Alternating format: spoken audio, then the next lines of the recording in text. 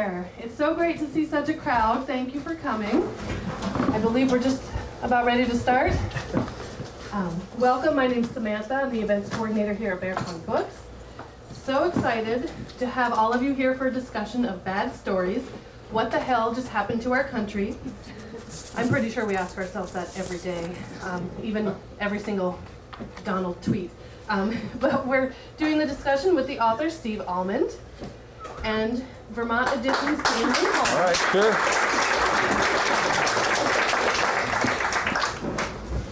It's nice to see everybody out on primary election night. I hope everyone got out and voted today. If anyone needs to register to vote in the state of Vermont, we have registration forms. They're at the back table. Please help yourself. A few housekeeping items for tonight. Please mute or turn off your cell phones. And the front door is now locked. It will remain locked for the duration of the reading. If you need to exit during the reading, although we hope you don't have to leave in the middle because it's going to be a great program, the back door is open. Also, the bathrooms are located at the back of the store to the right of the back door. I'd like to thank the Vermont Arts Council for featuring tonight's event as a Vermont Arts 2018 program. Feel free to pick up a Vermont Arts Council sticker at the front counter. I've been told to turn this up, but we're kind of up all the way. Sorry if you can't hear in the back. I'm trying to project as much as possible. So let's see. We want to thank Orca Media. They're here filming the event tonight. If you're interested in seeing this video or to learn about future events here at Bear Pond Books, I'm going to pass around my newsletter sign-up list. Well, that was smooth. And I'd also like to let you know about our next event, which is Tuesday, September 4th. We have poets Jody Gladding and David Hinton. They'll be here at 7 p.m. for a reading of new work. And then on Tuesday, September 11th, we have a Women's Writers Showcase with author Chris Bojalian introducing the authors Melanie Finn, Maria Hummel, Sarah Healy, and Robin MacArthur. They will all be here reading from new work and discussing their work with Chris Bojalian. Be sure to sign up for the newsletter or like us on Facebook to find out more about those events. So I am just beyond thrilled to introduce our author Steve Almond tonight. I must admit, I previously only knew him through the Dear Sugar advice podcast he hosts with fellow writer Cheryl Strayed. That's a really fun one. But I was excited about this book, Bad Stories, once it came out and I started reading it. And also Candy Freak, his other book he wrote many years ago. I've just discovered a whole new Steve Almond, which is an obsessive, candy-addicted literary critic and truth-teller. Oh, and he's funny, so he's a comedic truth-teller. That's what I called him. I've learned a lot from Bad Stories.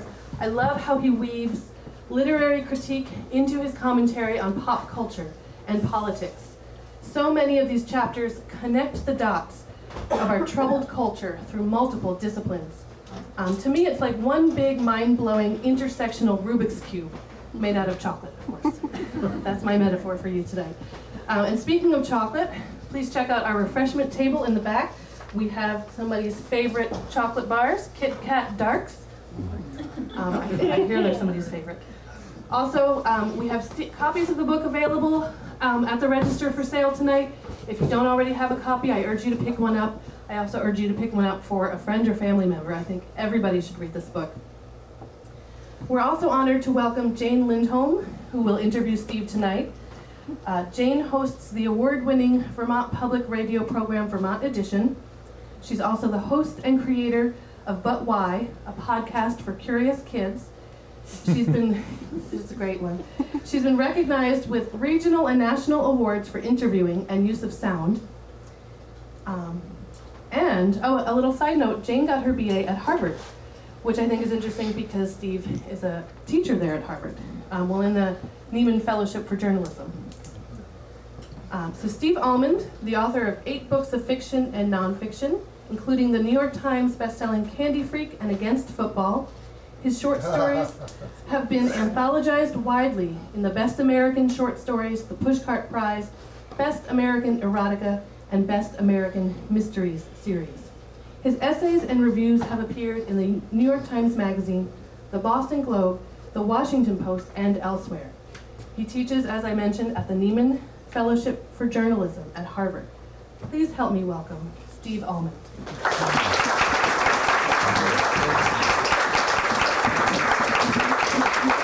Okay, can you guys hear okay? Can everybody hear in back? It's good? Okay. I'm going to take off my glasses.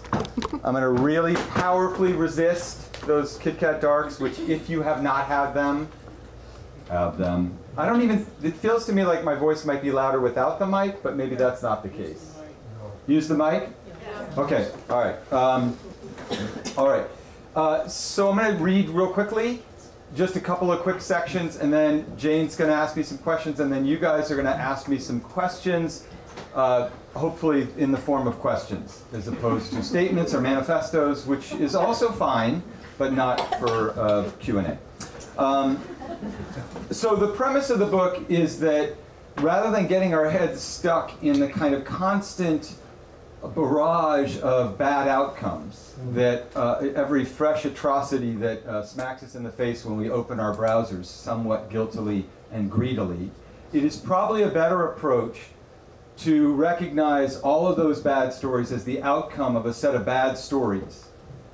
Because the way it works is that human beings really are made of stories. We're a storytelling species. And if the stories are good, if they're intended to enlarge our moral imagination, to extend the bonds of human kindness, to make us more aware, even if that self-awareness is painful, if they're truthful stories, then the outcomes are usually good. And I see this both in my work as a sugar with Cheryl, and also in my life with my family, and also in our political discourse. If, on the other hand, and maybe the best example I can give of a good story is the Beatitudes, the Sermon on the Mount, right? Which is the idea, really, that our highest calling is to help the least among us, and that wealth and power is a kind of perverted form of self-worth, right? Crazy.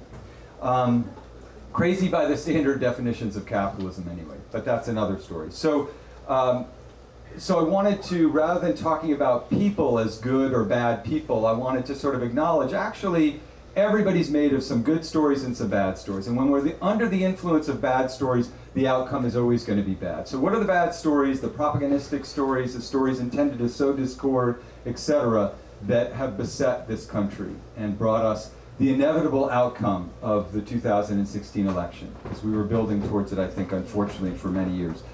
So the lens I use, because I'm not an academic, as is already apparent to you, and I'm sort of an apostate journalist, the lens I use is the lens of storytelling. So I try to sort of look at literature, and I do this on the podcast as well, as a receptacle of human wisdom and insight, something that can help us explain how we got to where we are. So I'll just read a few sections from the book that will give you a sense of what I'm up to. Okay, everybody can hear okay? Because I took my glasses off and I can't really see you. I saw you before and you look fabulous, but I can't see you now. As I struggled to make sense of the 2016 election, my mind kept spiraling back to one particular scene in American literature. Ahab perched upon the quarterdeck of the Pequod with a prosthetic leg fashioned from a whale's jawbone, right? This is Moby Dick, okay?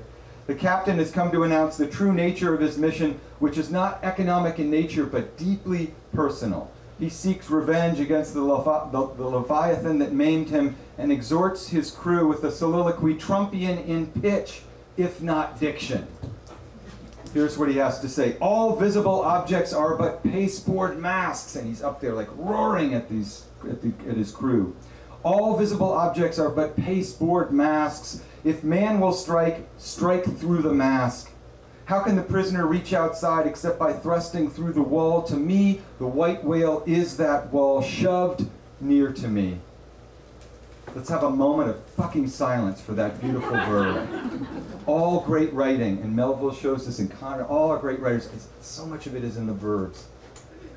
To me, the white whale is that verb shoved, is that wall shoved near to me. Sometimes I think there's naught beyond, but 'tis enough. He tasks me, he heats me. I see in him outrageous strength with an inscrutable malice, sinewing it.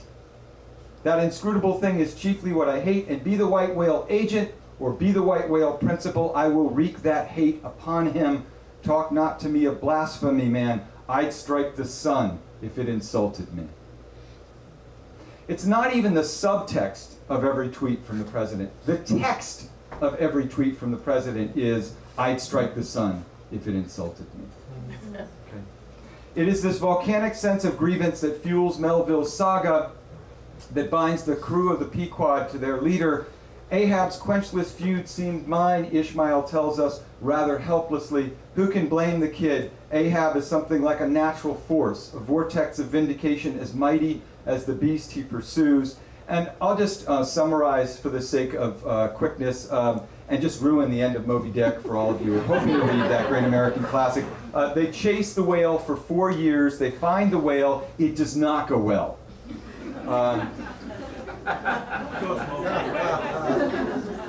I would argue it doesn't even go especially well for the whale. The whale is left, hauling around Ahab for the rest of his days. But anyway, everybody is destroyed. The ship is destroyed. All the men die, with the exception of Ishmael, who survives by clinging to this coffin made of American wood. Symbolism alert. Okay. Melville is offering a mythic account of how one man's virile bombast can ensnare everyone and everything it encounters. The setting is nautical, the language epic, the allusions biblical and Shakespearean and Miltonian for that matter. But the tale, stripped to its ribs, is about the seductive force of the wounded male ego and how naturally a ship steered by men might tack to its vengeful course. The plot of Moby Dick pits man against the natural world, but its theme pits man against his own nature. The election of 2016 was, in its way, a retelling of this epic. Whether you choose to cast Trump as agent or principal hardly matters. What matters is that Americans joined the quest. Whether in rapture or disgust, we turned away from the compass of self-governance and toward the mesmerizing drama of aggression on display, the capitalist id unchained and all that it unchained within us. Trump struck through the mask, and it was enough. When I started writing this book in the months after the election, I was furious and frightened, worn down by decades of disappointment, and determined mostly to launch harpoons at those I imagined to be my adversaries. I am struggling in these pages to see Trumpism in a different light, as an opportunity to reckon with the bad stories at the heart of our great democratic experiment, and to recognize that often embedded within these bad stories are beautiful ideals and even correctives that might help us to contain the rage that has clouded our thoughts. I've taken Ishmael as my guide here, for while it's true that he falls under the spell of Ahab's folly, as did I, he is also its only surviving witness and chronicler, the voice left to impart whatever wisdom might be dredged from the deep. Amid the spectacle of a mad captain and his murderous quarry, we mustn't forget that Moby Dick is a parable about our national destiny in which the only bulwark against self-inflicted tyranny is the telling of the story. Okay, so that's the upscale literary version of what I'm up to, and now let's take it right into the gutter. I struggled to find anything that would qualify as funny in this book. And one of the central arguments of this book, I'm sorry. I did turn it off, ma'am, thank you. And I have now, thanks to you, turned it on. And now it's going to be a struggle for me to turn it off again. All right. So I was struggling to sort of find something that passes as funny, and this is especially difficult because I think, as we'll discuss a little bit further on, one of the crises, especially on what we call the left, is that while the right has rendered the American story as a horror movie, the left is sort of stuck trying to treat it as a farce. And it's not. It's our destiny. But here's just a little short section that I think maybe will speak to some folks in here, by which I mean everyone. Even Jane. In moments of errant rage during the campaign, I found myself conducting little thought experiments. How would the media react if tape emerged of Hillary Clinton bragging to one of her female aides? Hey, you know what I like to do when I see one of those hot little consular attaches? I'll just walk up to him and grab him by the cock. Just like that. Maybe juggle his balls, stick a thumb up his ass. They let you do anything when you're Secretary of State. And you're laughing, but that's literally what you would have to do. That's the mental experiment you would have to go through to understand the obscene double standard that applied in this election. Thank you, patriarchy. Still going strong. All right. Then I ticked down the list. What if Hillary Clinton mocked a disabled journalist from Fox News? What if she introduced herself as a candidate by inveighing against hillbilly rapists? What if she urged her supporters to beat up protesters at her rallies? What if she called John McCain a loser for being captured? And this list goes on for about 40 pages. Okay. Let me just read one more quick section.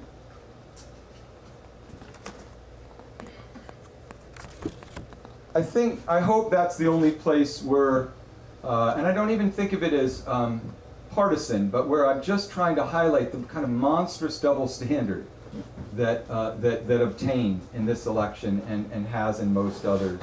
But I want to read a section that's a little bit more, the book is full of my kids, because kids are not sophisticated, but they're highly absorbent. You know, and one of the, basically the reason I had to write the book was because, you know, election night in the morning and the wee hours of that bleary moment, there are my kids. We're down in Florida, as you'll discover here, and I had at that point a 9, a 7, and a 3-year-old. And it occurred to me, a couple of things occurred to me. The first was, how in God's name am I going to explain this to my kids? That the adult world made this decision. Because again, they're not sophisticated, but they get mean. They get that somebody who, you know, mocks disabled people or brags about sexually assaulting women is probably not going to be allowed onto their playground. So the question naturally follows, why is that person our leader? How did the adult world conspire to create that reality? And then the second thought I had was, as freaked out as I was looking at my kids, how freaked out must a family of color be, or a Muslim American family, or a family of immigrants to this country, particularly if somebody, their status is that they're either undocumented or they're in limbo. If I'm worrying as a privileged white dude about my kids, what is that set of parents thinking about their capacity to protect their children? So I felt like I kind of had to write the book to try to explain it. And I used them in a sense because they're really thoughtful and smart and illuminating. And what they have to say about the world and the questions they ask are really the right questions, I think. Anyway, here's a little section that has to do with the day after the election.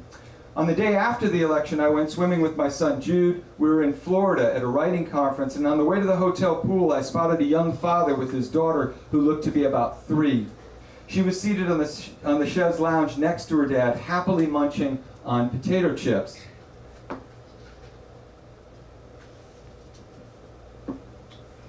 "Let's not have any more snacks," the dad said. "It's going to be dinner soon." The girl continued to feed chips into her mouth at a slightly greater clip. "Good luck with that," I said to the dad ruefully as I passed by. He laughed, and we felt that instant kinship shared by fathers of young, iron-willed daughters against whom we know ourselves to be essentially powerless. As I had a 3-year-old too.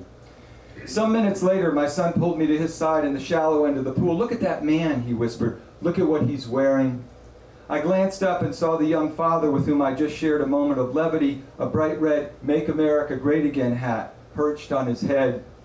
Jude wanted me to react with horror, I think, or at least indignation. But I had no idea what stories had led this guy to put on that hat.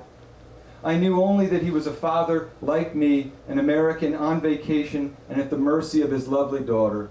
To make any further judgment about him would be a failure of moral imagination. We're suffering from enough of that already.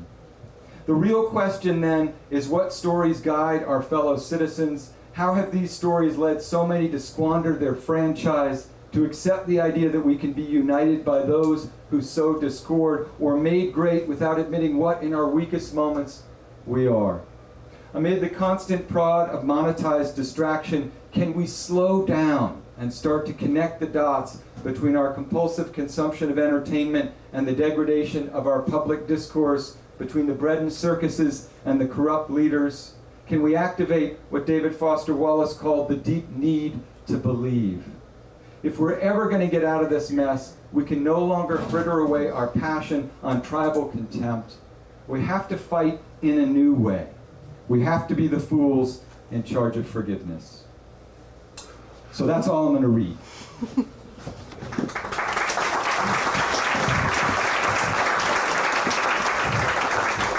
It's so nice to hear you read because I'm so used to your voice. You don't look like what you're supposed to look like. Isn't that what they tell all radio people? Yeah. So you write in Bad Stories about the ways that the stories we've told ourselves have led to this outcome, Trump's election. And not just the election of Trump, but the world we live in that would allow that. Yeah, they want you to stand. Yeah, yeah. I'll stand too. You want to see us? But I have to wonder, I mean, there's an indictment of everybody in this book, in some sense. But don't we live in this M.T. Anderson, hyper loud, hyper reality TV, hyper all about us kind of reality that leads us all, even those who do not like the outcome, to sort of love it. We find each other on the street and say, oh my God. Right. And then somebody else says, I know. But that's an interaction that happens partly because we love it. I mean, It's an indictment, right? I mean, we're all complicit in what has happened. Yeah, so, I mean, it's painful. Like a lot of the business that I do on Dear Sugars is gently trying to get people to face their shit. And this book, Jane is really hit it. Along with the book I wrote Against Football, that was about me being a football fan, about whatever gets triggered in my madness, my aggression, my insecurity, my suppression of my, better angels and instincts. It's not about what somebody else is doing.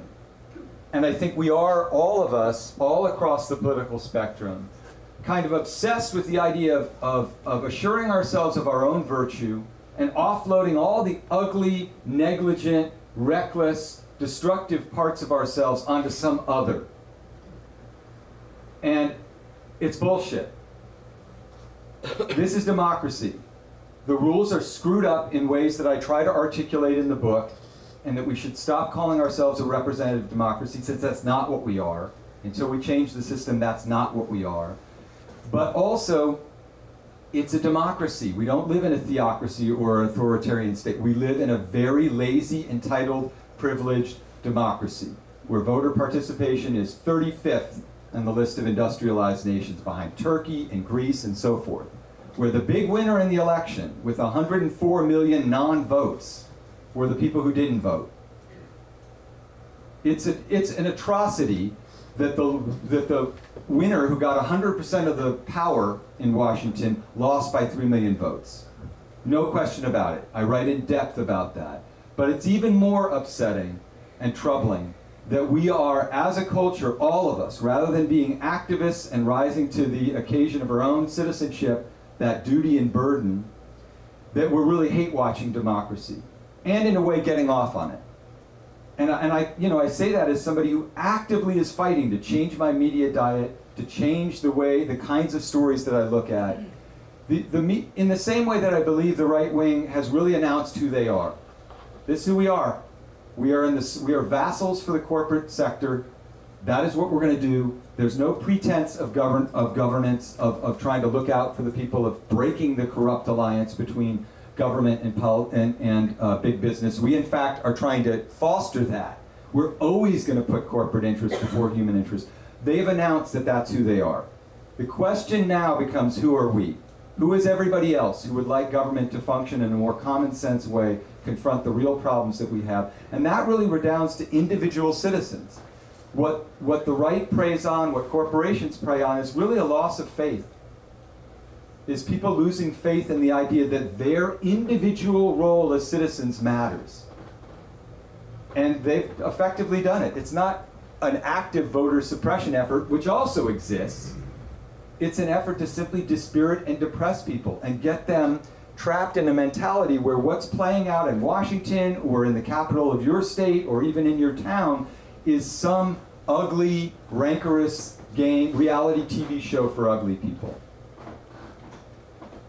They really prey on that loss of faith. And on the right, it resides in sort of portraying America as this horror movie where the dark other is always hovering on the edges of the border or in a sleeper cell in your community.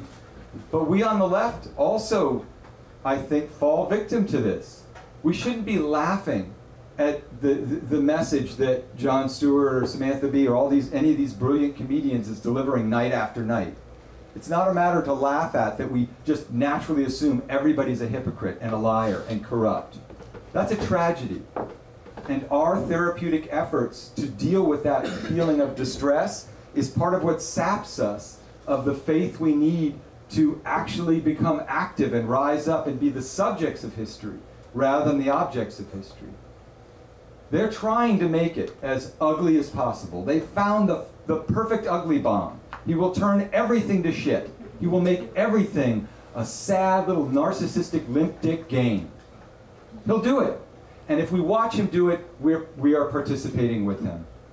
If we lose focus on what governance is really supposed to be about, that's part of the reason that I talk about various books, including The Grapes of Wrath, in which the hero of that book, which is about migrants, right, is the government. We've kind of lost our sense. Wait a second.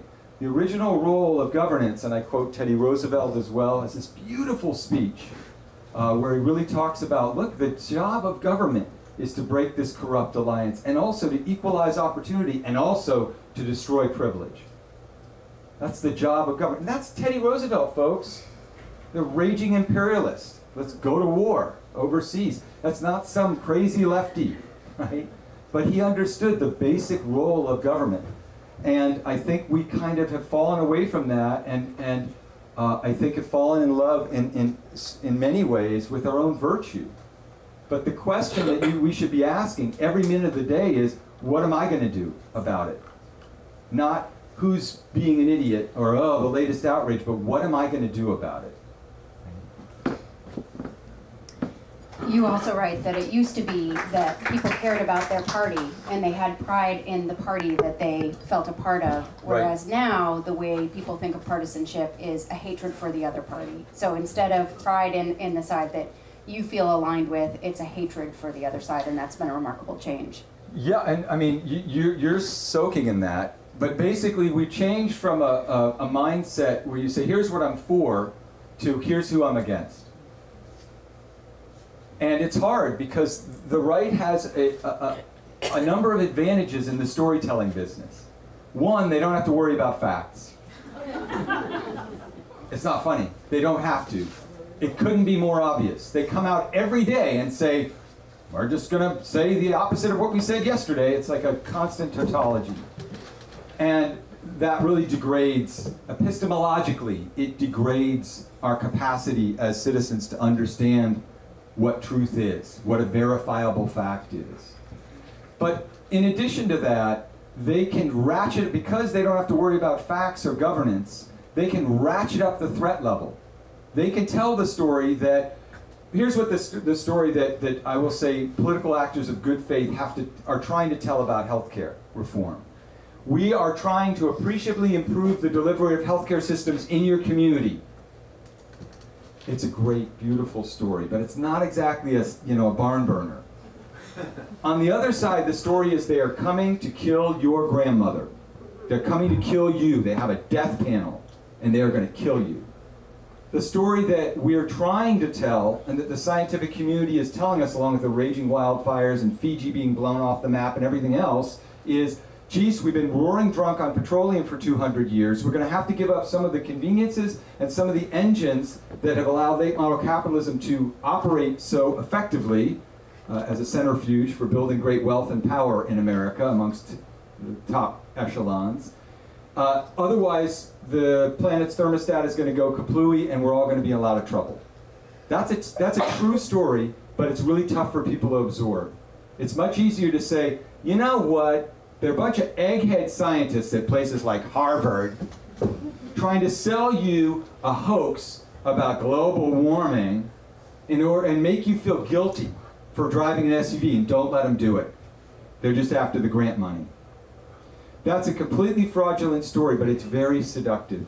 Stories that key into people's primal negative emotions, that exalt our grievances, are the same stories that allow us to hide from our vulnerabilities. And that's really what's going on, is that people don't want to face their vulnerabilities because it's really hard. It's a natural impulse. And they are finding political actors and demagogues are realizing that it's incredibly effective for them to exalt grievance all the time. But it is a two-way street. The one form of bigotry that's acceptable in our culture now is political bigotry. Those of you who remember when Bob Dole ran for president, he said, "Oh, my aching back." But at any rate, when Bob Dole ran for president, I remember looking at a Bob Dole bumper sticker and saying, "Ugh, Dole wants to help out the wealthy, doesn't care as much about working people in this country." And that was about it. That was the extent of my bigotry. Now, let's get real in here. When you see a Trump-Pence sticker, what do you start deciding about the driver? They're white, they're male, they're a gun owner, they're racist, they're misogynist, That, I think that in my own corrupted head, and that's bullshit. That is my bigotry. And, you know, so I think that hyper-partisanship, it also explains, ultimately, that's why I said we can't fall for this tribal contempt. It's a dead end. It's what the other side wants. We should be having a conversation about how the common good can be served, not an argument about whose interests are going to be served. And the great trick of the right is to turn everything into a brawl and an argument. And if I may editorialize for a moment about the media, every media outlet preys on that because they know that's what's going to be exciting and that's what's going to juice the ratings to get more clicks. But it gets more clicks because of our clicking, folks. That's the game. The media has also announced who they are. They're a for-profit concern. They used to be, to a greater extent, a civic institution. And I write a long chapter about the fairness doctrine, which was the doctrine that was in place in order to make sure that people who held the licenses for public broadcast actually were serving the public good. And that all debates of controversial issues included all shades of reasonable opinion. And when that was removed by Ronald Reagan in 1987, the spoiler plate came off of propaganda and the rise of the right-wing talkers began. And if you think that Donald Trump has an original idea in his head, you just haven't been listening to right-wing talk radio. Because they have been telling the story. He hasn't built a movement, he just inherited an audience share. And I don't say that because I think everybody should listen to those stories, but you should know where you are not going to win somebody over. No matter how reasonable and empathic you are, you're not going to win somebody over who for 40 years has been told and has really literally taken into themselves, into their body, a story about their ecstatic white victimization. It's just not going to happen. What you can do, I believe, is speak to people who are politically disengaged or disillusioned, especially if you have some leverage with them, and think very much, I think, about the ways in which you can tell stories that will make them understand that their citizenship does matter. Their vote and their civic activism actually does matter. But I don't think we do any good when we say, well, how can we bridge the divide? I know NPR loves to think about this stuff, but I simply don't think that's going to happen. And I think you're pouring good energy down the drain. Our energy should be in enlarging the electorate and renewing people's faith in why their citizenship matters now, in preparation for what I consider to be the most important election of my lifetime.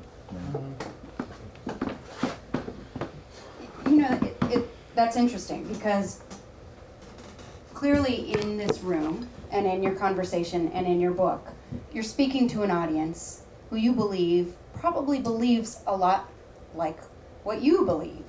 And, you know, even in talking about you should know what the right's doing, there's a sense that nobody in here is from the right, or that you know who your audience is.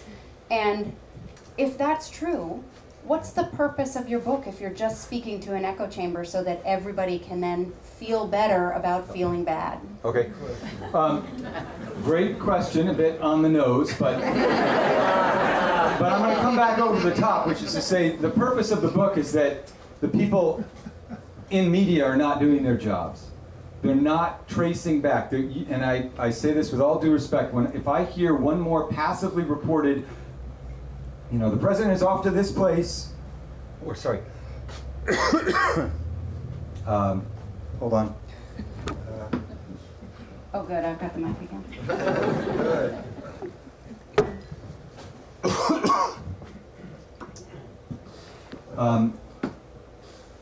There are big, important stories that I think don't get talked about, and we don't trace everything back. We sort of say, oh, well, families are being separated at the border.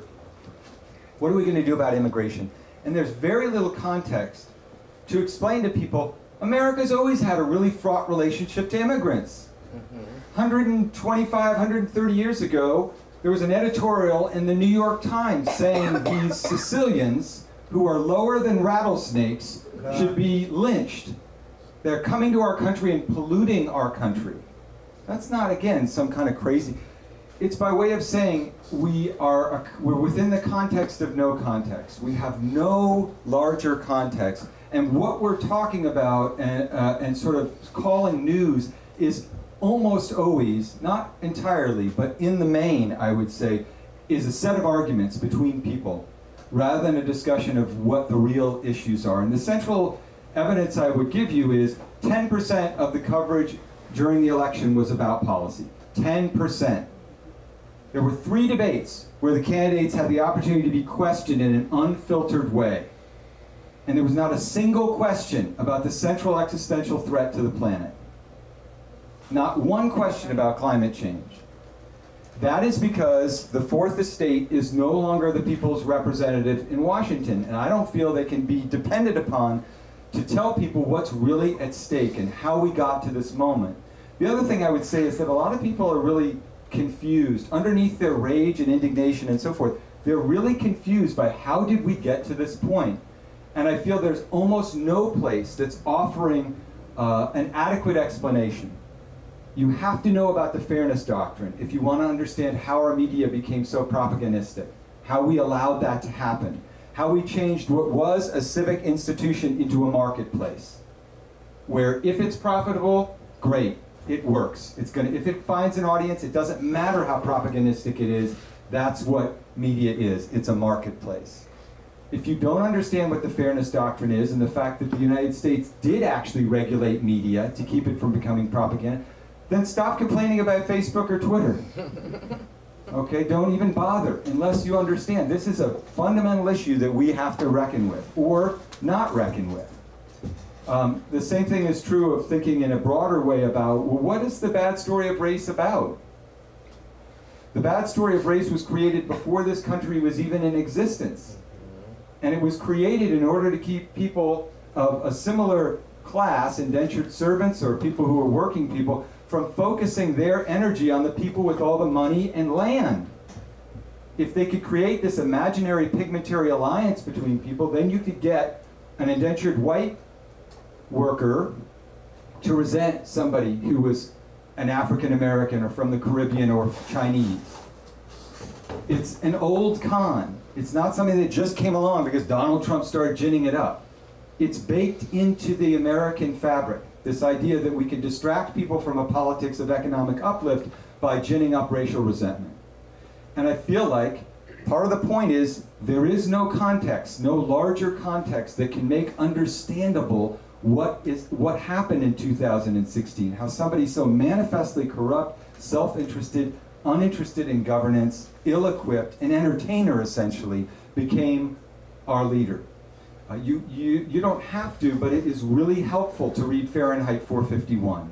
And remember that that's not a book about censorship, that's a book about a culture that stops reading, that stops believing in stories, or reading Neil Postman's Amusing Ourselves to Death, which is about a culture, what happens when a culture stops being people stop being a sort of public and instead become an audience, who essentially regard their role in life as passively consuming bad news, laughing at it or raging at the TV, but in all instances sitting there passively receiving news or shows that are about what's happening politically as a form of entertainment.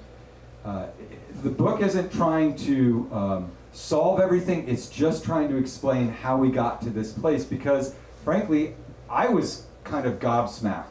And I was saying, well, hold on a second, I know some of the things that led us to this moment, but I think I need to try to try, not succeed, but try to pull them together. And I need to use George Orwell to do that. I need to use James Baldwin and Hannah Arendt, and I need to look at this aspect of it and that aspect of it. So it's really just an attempt to explain how we got to this moment, which is in its own way empowering.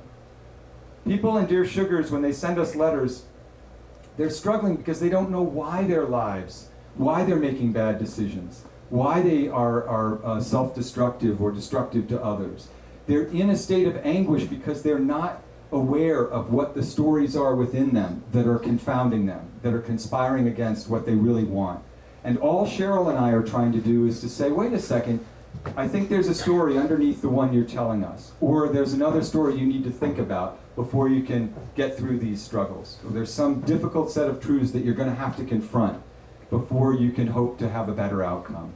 If we don't recognize the bad stories at the heart of what has happened to America, we are going to be subject to the next bad political actor, the next demagogue, who's going to come along and maybe even be much more organized, much more willing to use the highly armed factions of this country who also happen to be incredibly paranoid, right, and ready to couch their own aggressive outbursts as defensive in nature. You understand? It's not about Trump.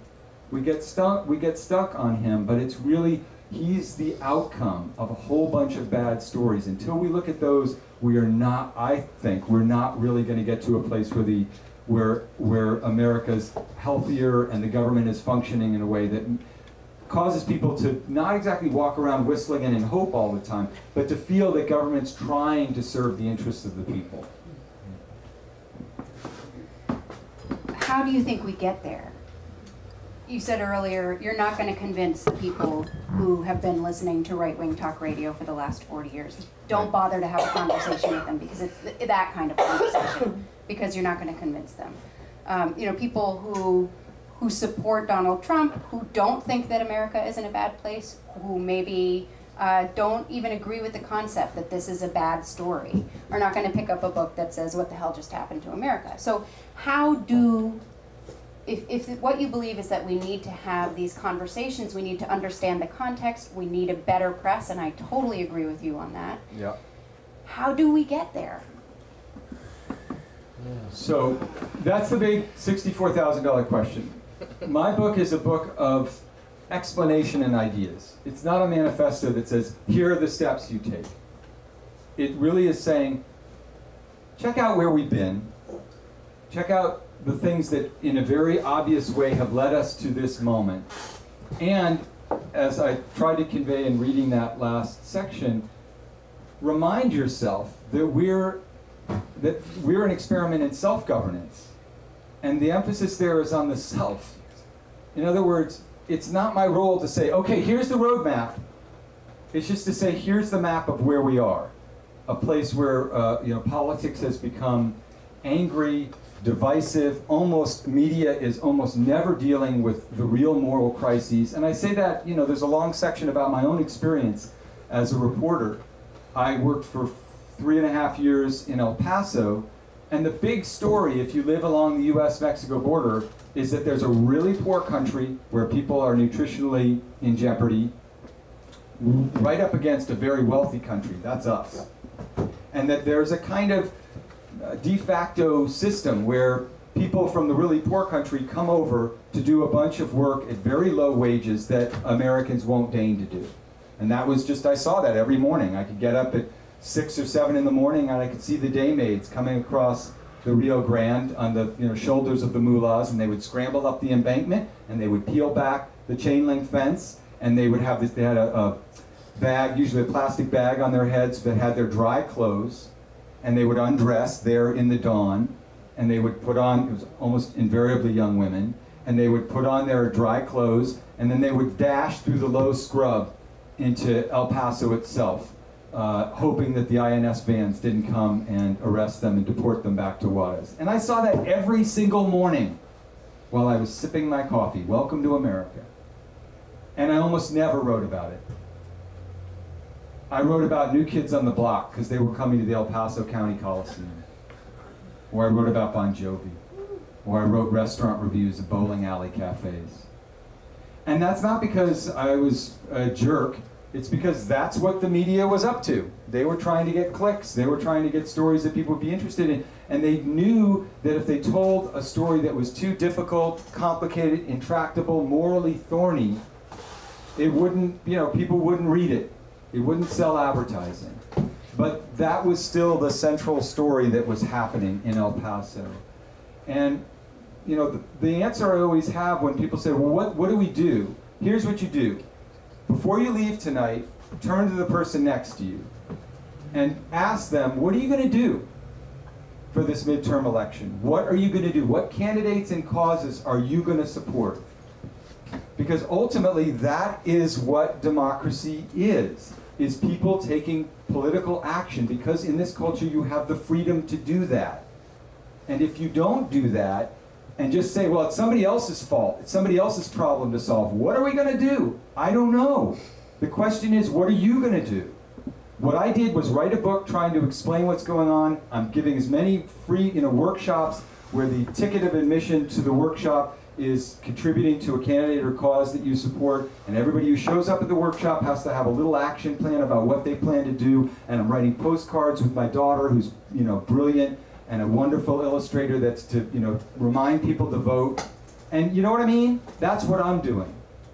And is it enough? Nah, it's probably not enough, but it's something. Now the question is for you guys. What are you going to do? Especially after you read a book like Bad Stories that makes it clear, like, hey, it's not going to change until we change it. And it's great when there's a leader who galvanizes people and makes them hopeful. I was a big Bernie, as I write about in the book. I really loved how clear his moral vision was.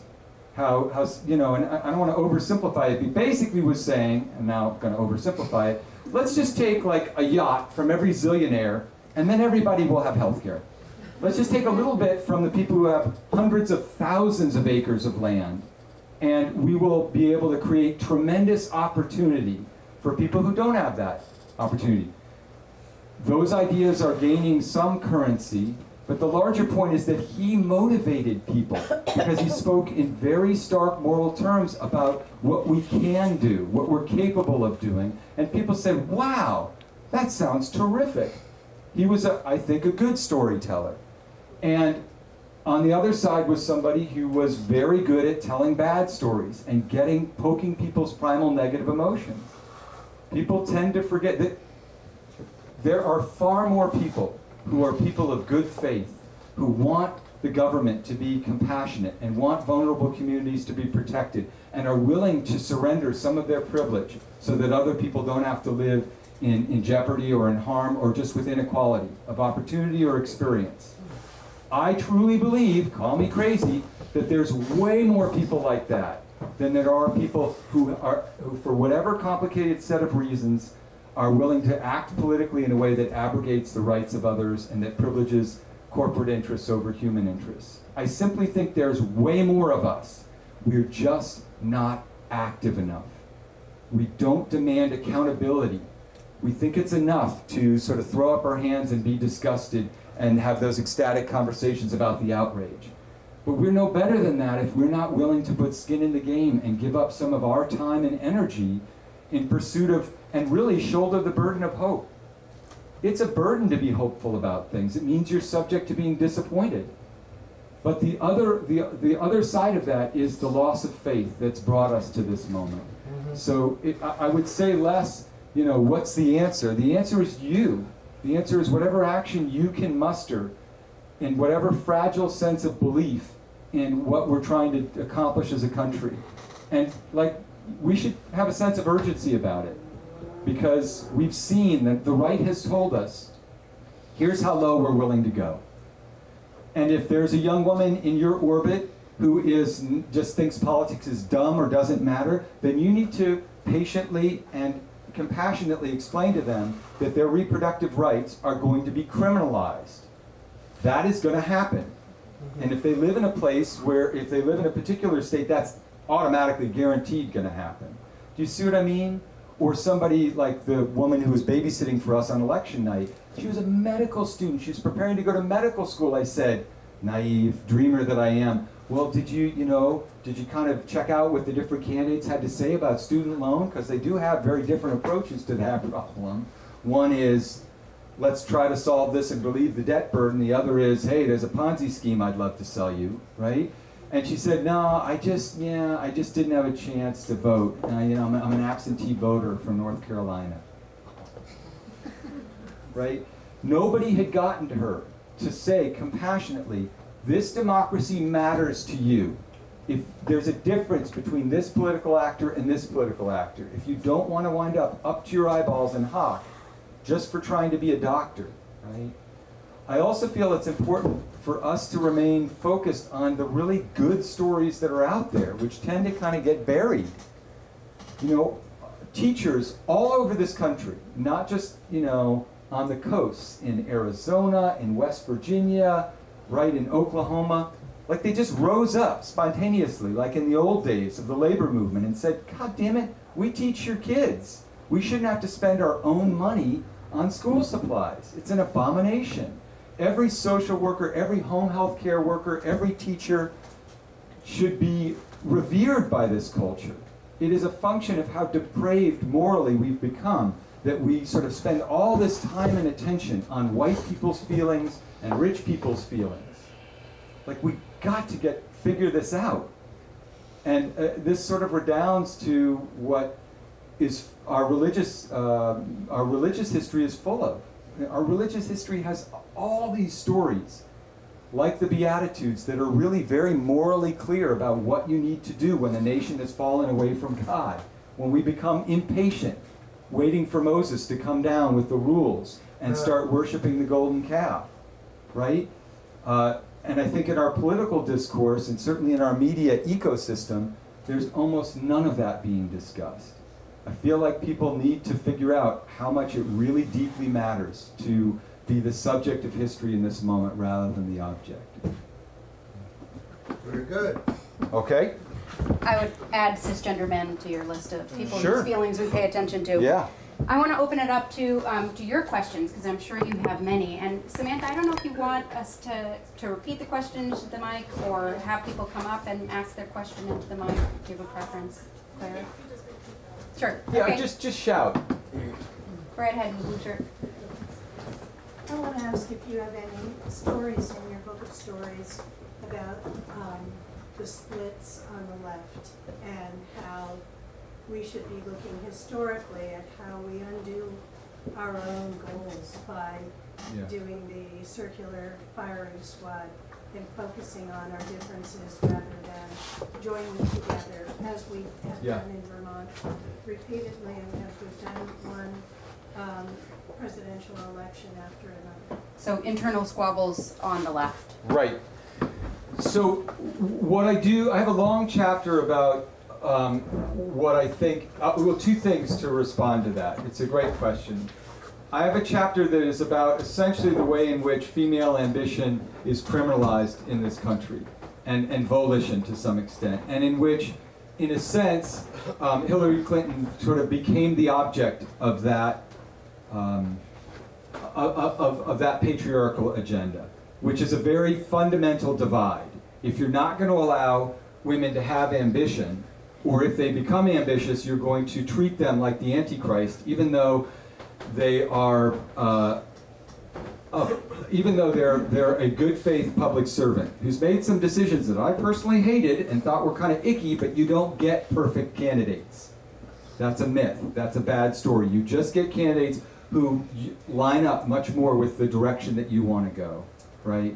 There is no perfect candidate. And I think to some extent, the propagandists on the right and the Russians understood very clearly that they could sow this division that you're speaking about, because they targeted, I write a chapter in the book, or not a chapter, but a portion of a chapter, is about a young friend of mine who was a real Bernie supporter. He was writing a lot of posts on his Facebook page and stuff about economic justice and quoting articles that had to do with seeking economic justice.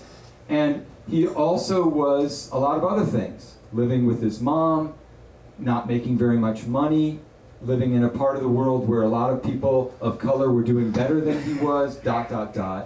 And they were able to figure out, because Cambridge Analytica had this job in the election, how to turn him from a Bernie supporter into a Russian bot, essentially. And by the end of the election, all he was doing was posting "I hate Hillary" kind of propaganda, some of which was literally made in those fake news farms in Russia. It's by way of saying that every empire or political power that ultimately falls because of internal division. And one of the struggles, therefore, is to figure out how you can convince people that they're not going to get the perfect candidate, but they're going to get a candidate who's at least a little bit closer to the policies that they want and who's willing to have the discussions that they want to have. Because if you don't do that, and there are a number of examples of this in the book, what you wind up with is what we're in now, which is we're not even, scientists aren't even allowed to use the word climate change. Forget having, a responsible discussion or set of policies. I don't spend a lot of time talking about the internal divisions within the Democratic Party, because I feel like the real division that was mined in this election was the partisan divide. And the Russian, as a student of history, to whatever extent, Putin understood that the way that an empire falls is because they become internally divided. And he understood that they couldn't beat the United States with military might. They couldn't beat the United States with economic might. In fact, that effort had led to the downfall of the Soviet Union. But if you're Vladimir Putin and you're trying to make Russia great again, you do know that America has a weakness. And you know what that weakness is, right? That weakness is bad stories. And if you can get in there and foment and even have people working on the inside, there at Fox News or wherever it is on the radio, if you can tell those divisive stories, those seductive, divisive stories, then you can actually, and the system is rigged so that a candidate who gets 3 million fewer votes can still sort of sneak into office, then you have at least a shot at beginning the decline of the American empire. And he made that bet, and he won. That's the central one that I focus on. I'm not a big believer in trying to sort of relitigate what happened in the primaries, even though I was very disappointed and was an ardent supporter of Bernie Sanders. Because my fundamental feeling is that most people in the Democratic Party have an agenda that I basically agree with. I wish it was more radical, more along the lines of what Bernie Sanders was interested in. I wish it was more morally forceful, but I basically think Hillary Clinton would have tried, with great intransigence from the other side, to address certain things that I think are important for me, my kids, my community, etc. And I will say that when people ask me, like, well, what should the left be saying? I will tell you what I think the left should be saying, as one unified voice. I'll read it to you.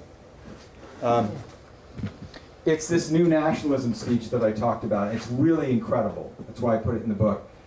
So what Teddy Roosevelt proposed in 1910 was he outlined a national health service, social insurance for the elderly and needy, an 8-hour workday, a minimum wage, workers' compensation, ... All of these things, many of which came to pass.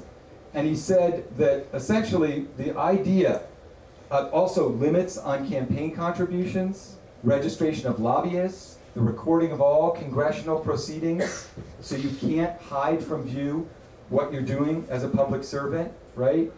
And the idea was to destroy this invisible government, to dissolve the unholy alliance between corrupt business and corrupt politics. And then he went on to say this.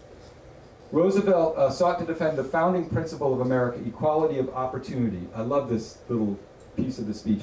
In the struggle for this great end, nations rise from barbarism to civilization, and through it, people press forward from one stage of enlightenment to the next.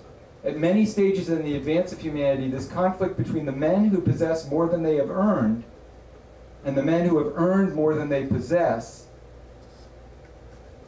just let that sink in. I'll say it again. This conflict between the men who possess more than they have earned, if you, for instance, were born with a really rich dad who gave you a bunch of money, okay, and the men who have earned more than they possess, all of those social workers or teachers or whatever else, okay, is the central condition of progress. In our day, it appears as the struggle of free men to gain and hold the right of self-government as against the special interests, who twist the methods of free government into machinery for defeating the popular will. Is it starting to sound familiar?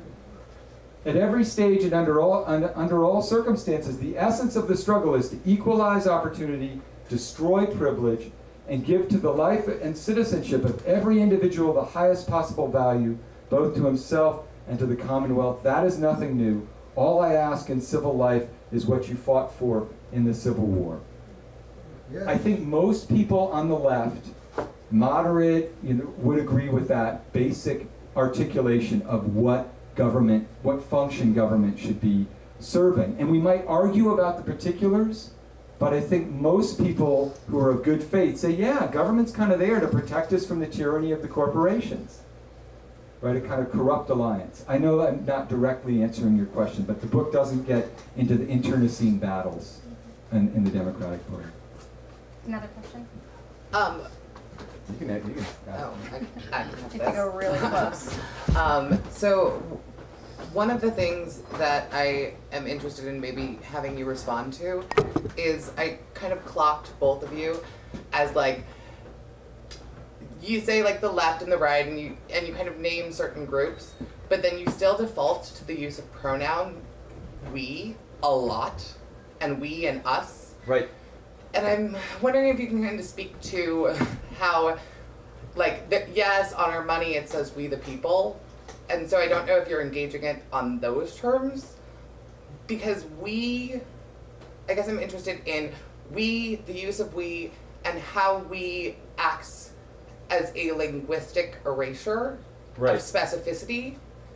So rather than saying, like, we need to be more complicated about we. Right. And it's about coalition and like the unification, but not the active erasure, and like your thoughts on the use of we consistently tonight. Okay. It's a question about pronouns. From me, shocker. Yeah, well, that's all right. It makes sense. In fact, that little bit that I read from Teddy Roosevelt is, basically your patriarchy, saying, men, the condition of men, the central condition of men. We're in this interesting moment where certain segments of the culture hold themselves accountable for various degradations and for an inequality of power exercised upon vulnerable communities. But you're absolutely right that is really, what you can get away with depends on who your constituency is. Mm-hmm. And on the right, they have said, well, it's okay if you brag about sexually assaulting women, you can still be president, and ... And also, you can also, if you want to be a senatorial candidate, it's okay if you were predatory towards teenage girls in your mid-30s as a powerful man.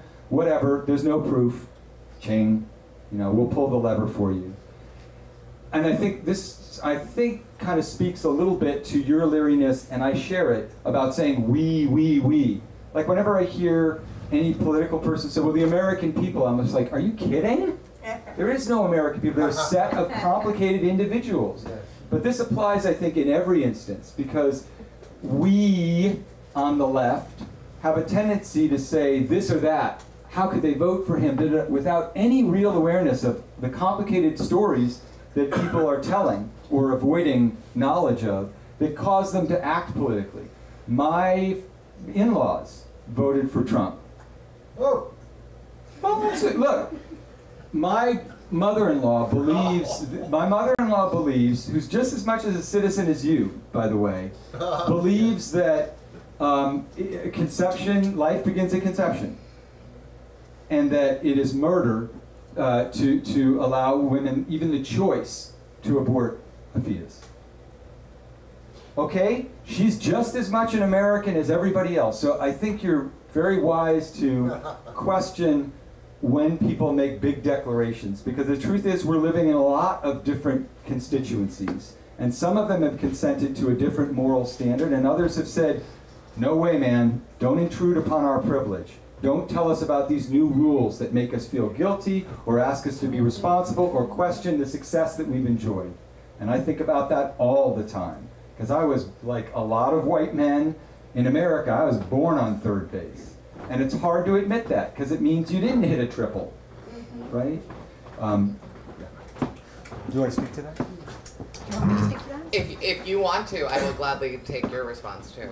I think about we often as a rhetorical device. I think of it as if in this instance, for example, if Steve is talking about here's what we should be doing, then I'll use the we too. So what do we do, you know? Right. But I think in my work on Vermont Edition, I think about how the language you use sends a signal to who you think your audience is. So not specific to this conversation, but that idea of the words you use, the way you use them, the slang you use, that sends a really strong message to who you think you're talking to. And there's a really brilliant public media journalist named Stephanie Fu who talked about this once, about an experience she had on This American Life, where she was telling, or I think it actually was a colleague of hers, was telling Ira Glass about,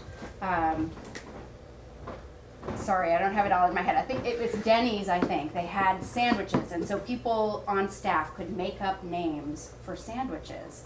And one of them was supposed to be called the Beyonce.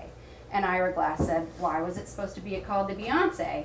And she said, because it's this burger with, you know, cheese and sauce, and if you like it, you put an onion ring on it. And Ira Glass said on air, now to those who don't know, Beyonce has a song, and she said, everybody knows that, Ira. And apparently they got all of this hate mail from people who said, how dare you? I didn't know it. How dare you assume that I don't know something? And what she said was, well, finally, you have to go Google something, which is what all non-white middle-class people have to do all the time. It's the point of the like burden of representation. Right. It's like, oh, if I have to explain it, you don't have to do the work to figure it out. And That's it right. like places it all on the If I person who explain it, talks. it's because I think you don't know it, and if I don't explain it, it's because I think my audience already knows it. So, you know, that question not only of pronouns, but of what you explain, what you don't explain, I mean, that's what keeps me up at night. Yeah. And it's a sanctimonious assumption. It is, but it's an assumption, but then if you want to bring people into your audience, you need to make them feel welcome, not only in the topics you cover, but in how you cover them and how you talk about them. But anyway. Yeah. Anyway.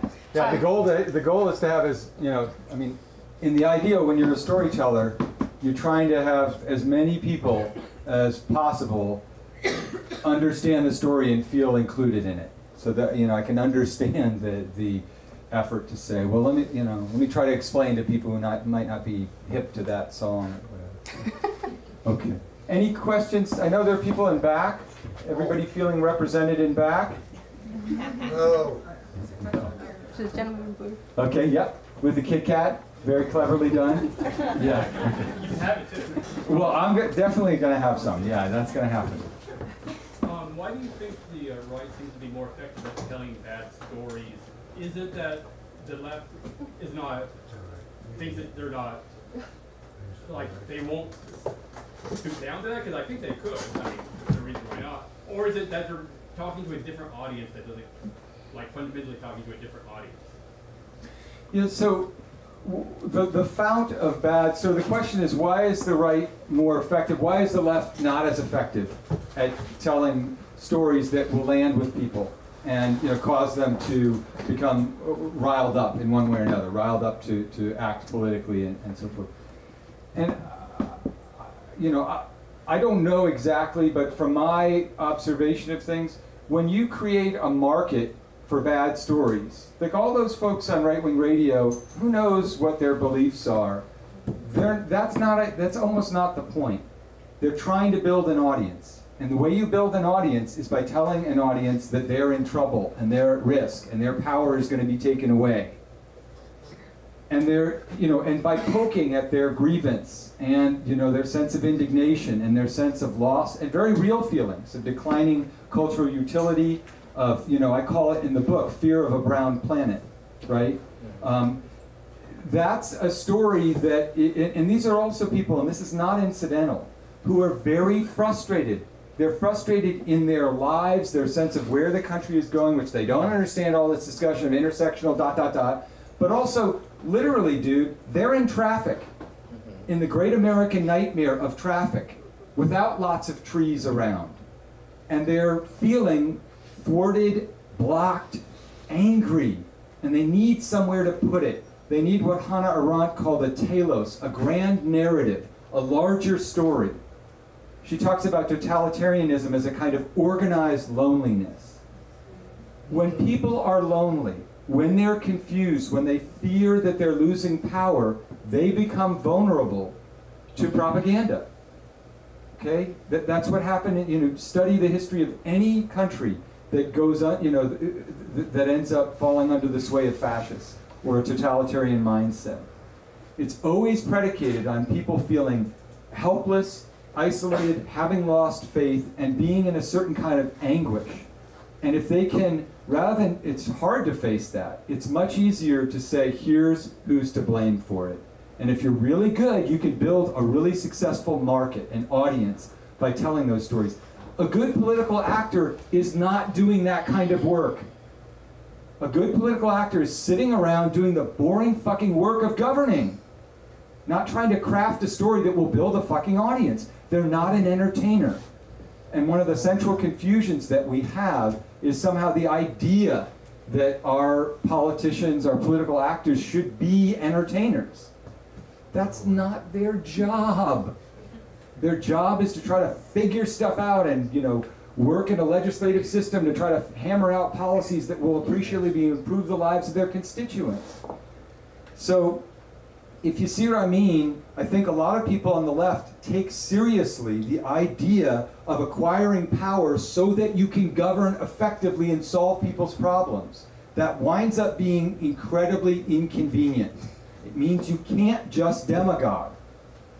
But what's happened is we've essentially realized, or I think people on the right realize, if you demagogue effectively enough and depress the electorate and suppress votes and take advantage of the slaveholder math that created the Electoral College, then there's a tiny little window where a white nationalist can be elected.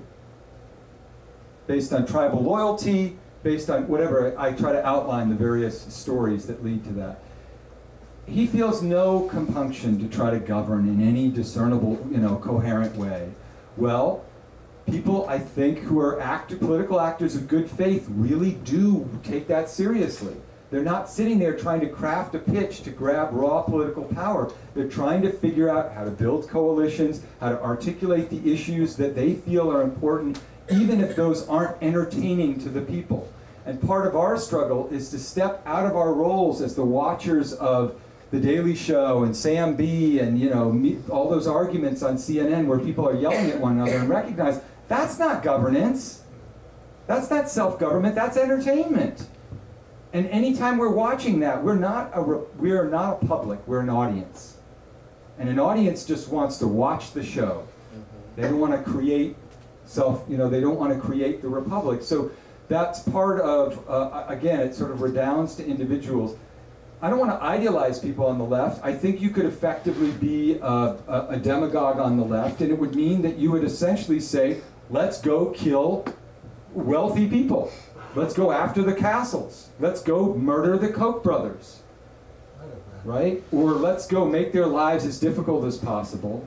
But constitutionally, I don't feel that's what people who are interested in social and electoral justice are going to do. Do you see what I mean? They're burdened by having a functioning conscience. Do you think it's also because they're burdened on actually wanting a functioning government versus the right? Personally, I find if it does fall, because Right. And this is what Richard Hofstadter calls the paranoid style in American politics. He wrote about this in 1964. Oftentimes what you hear in the sort of extreme, most vocal parts of the right, and it filters into the mainstream media, is a kind of nihilism that says it's all going to shit, let's bring it down. Let's burn the fucker down. Let's have this sort of orgy of destructive, aggressive, masculine id that just brings the whole thing tumbling down. And, there is something seductive. We all get sucked into that, right? We all get sucked into the stories about palace intrigue, about how, how despicable this or that administration official is, or the president, whatever. And it's irrelevant. What matters is, how are the levers of government being used? This is what I think Jane, I'm sure, struggles with all the time, is how are we what's actually happening to NASA? What's happening to the EPA? What regulatory bodies are being deracinated right in front of our eyes? What's happening in the Department of Education? Why is it becoming more difficult for educational opportunity to thrive? ... Political actors of good faith are interested in the mechanisms of governance, not being an entertainer, not sort of showing you America as a horror movie. And that's never going to be as, it's never going to be as viscerally interesting to talk about that stuff. But it actually will save the country. Yeah. One more question. Me? Yeah. Can you say something about the narrative that's being constructed about the deep state? I mean, I was an activist in the 60s, and COINTELPRO and the CIA and the FBI, I perceived them as adversaries. And now I find myself really admiring the CIA. I'm very confused about that. Right, yeah. So talk about the deep state. Who's telling that story? What does it mean for us? Yeah, I think it's such an interesting sort of turn. So let me start by saying a quick thing about Watergate. The first bad story, well, yeah, I mean, it sounds like a weird segue, but I think I'm going to take the long way, as is my custom, but I want to, that's a great question. The story that is the received wisdom about Watergate is that power corrupts, absolute power corrupts absolutely, and that's what Watergate shows us, is that there was this corrupt president who got power mad and turned the Oval Office into basically a criminal espionage operation. That is true that happened, but the real story of Watergate is a story about a shared sense of idealism, because everybody recognized that it was unacceptable to have a criminal in the Oval Office. And I mean everybody. I don't know history. Well, here's what I mean. Here's what I mean. I don't mean like every single person. I mean that the media recognized that it was a problem and wrote dogged investigative work. Congressional committees were initiated that took seriously the expanding sense of how much Nixon had done, what he knew and when he knew it, right? And ultimately, the people, including the Republican Party, recognized it is unacceptable. Now, they only did that when Nixon's approval ratings were in the mid-20s. But the point is that his public approval ratings got that low because people were sufficiently idealistic. They were sufficiently affronted at the idea that our leader would be corrupt and would commit crimes and lie about those crimes and try to cover them up. That is a story that's really about a shared idealism, that we believe that we are entitled to better from our elected officials and our public servants. And the outgrowth of Watergate was a raft of reforms in which dark money was eliminated, campaign finance reform, there were all executive power was limited. All of these measures, real discernible reforms, were passed to say, let's not let that ever happen again. And very quietly over the past 4 decades, without anybody really raising too much of a stink, every single one of those reforms was undone. And when I talk about stories that aren't being told in the mainstream media, that's a story that's not being told. That we have essentially, through a series of court decisions and very carefully constructed legislative efforts, we have undone all of the good regulation that tried to curb the executive power in this country and try to get money out of politics. Where we find ourselves now is in a state where the people who we used to think of as the bad actors, who were spying on Martin Luther King, right, the FBI, or overthrowing democratically elected foreign governments, Allende in Chile, or whatever, the CIA, those people are now the upholders of the rule of law against a party that has essentially said, well, we're going to sort of not make too much noise because we don't want to be primaried. And even if this guy doesn't believe in the rule of law or even understand what it is, if he really wants to be a king or an autocrat, we're not going to oppose him because that would mean that we would get primaried and we would lose our own power. Yes. They've chosen their own interests over the interests of the country, right? There isn't that same core of idealism that allowed a significant portion of the population, including Republicans, to say, I'm not okay with this person, even if they're of my party. And I watched Nixon resign. I write about it at the beginning of the book. I was in Mendocino with my parents. I was about 8 years old, or maybe younger than that. And we watched it because there was no TV up there. We watched it in the home of a retired Marine who had been a loyal Nixon voter. He had a crew cut. I remember him. He was like, boom. And he was devastated and betrayed and furious that Nixon had proved to be such a despicable actor, political actor. Unfortunately, through forces that I try to explain in this book without yelling, we are not in the same place as we were back then. Some of our shared communal sense of idealism about how political actors should behave has been chipped away at. And our standards, our kind of basic moral standards, have been chipped away at. And that leaves us in a circumstance where people who we were understandably suspicious of, because of the tremendous power they held and the way that power was exercised. I think now of Obama, the surveillance that he enabled, the drone strikes and all the rest of it, right? Anytime people have power, it is the job of the press and the people to be their oversight. They work for us, right? A lot of that understandable skepticism about those folks who are sort of maintaining the rule of law and sometimes abusing it, those people have become a kind of last link. I hope they're not the last link. I hope the democratic process will help us restore order. But in this current environment, they seem to be a kind of last line of defense, because ultimately what they're trying to do is root out corruption and crime. I think that's what the FBI is mostly up to. And they truly believe in law and order, not as an electoral pitch to vilify or demonize vulnerable communities, people of color, ... They truly believe if you commit a crime, justice is blind. You will be held to account. And so, I share that same sense that they are sort of a protective sheath.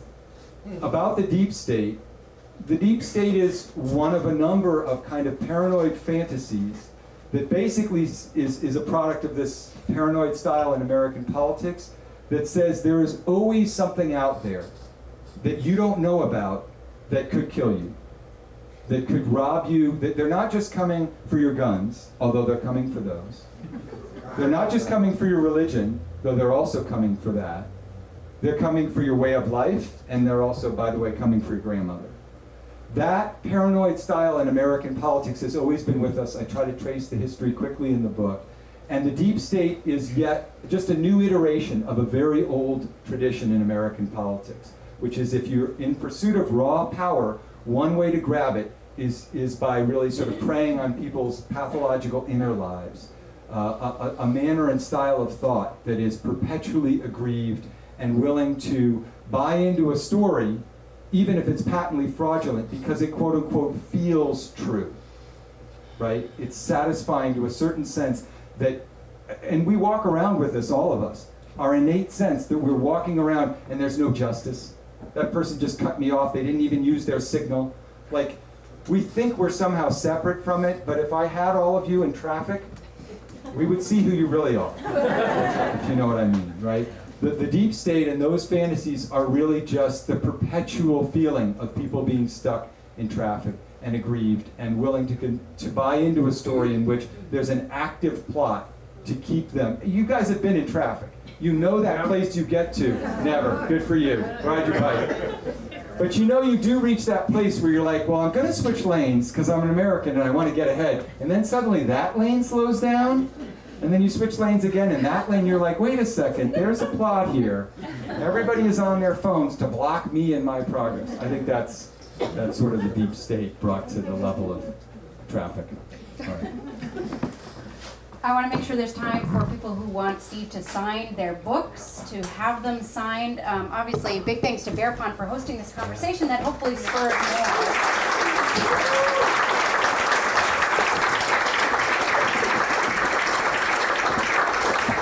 To Steve Almond for coming here, sharing his thoughts with us.